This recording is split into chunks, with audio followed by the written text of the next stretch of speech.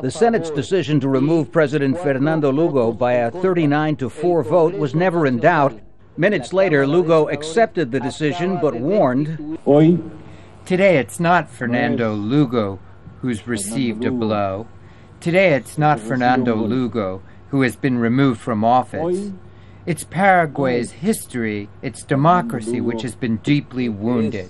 Riot police lost no time using tear gas and high-pressure hoses to disperse the crowd of angry Lugo supporters outside the Congress building. The opposition-controlled Congress charged Lugo with poor performance, seizing on a lethal clash last week between police and more than 100 landless farmers they were trying to evict from a contested property. 7 farmers and 10 law officers were killed, and Lugo was blamed for what his critics called a permissive attitude toward violent squatters. When there's a government where the executive branch renounces the use of monopolizing force, public force, then the violent ones start to occupy an important place, not only in social struggles, but also in political ones. Lugo's lawyers call the accusations subjective and whimsical, but the Senate rejected their plea that the proceedings were unconstitutional.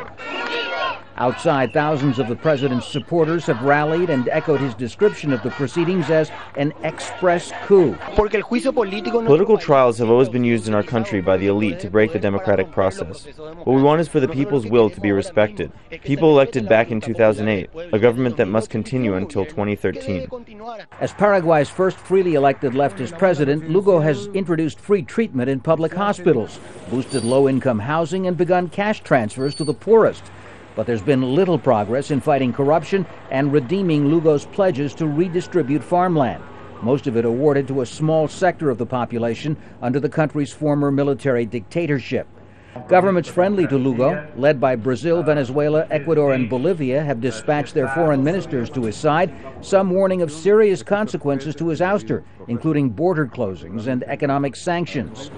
Paraguay's Vice President Federico Franco, a former Lugo ally turned opponent, was swiftly sworn in to succeed him, the turnover coming just 10 months before scheduled elections in which Lugo was not eligible to run again. Tom Ackerman, Al Jazeera.